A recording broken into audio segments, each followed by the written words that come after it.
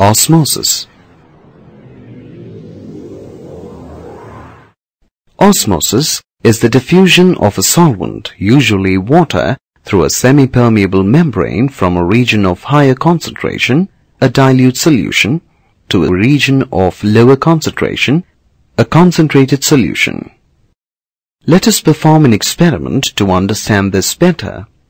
Take a thistle funnel filled with sugar solution and close the wide open end of it by securely fastening a cellophane paper around it.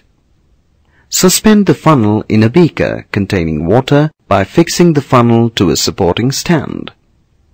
Note down the initial level of the solution in the funnel. After some time, you can observe that the level of the solution in the stem of the thistle funnel rises. This shows that water molecules move from the beaker to the thistle funnel containing sugar solution, that is, from the region of higher concentration to the region of lower concentration across a cellophane paper.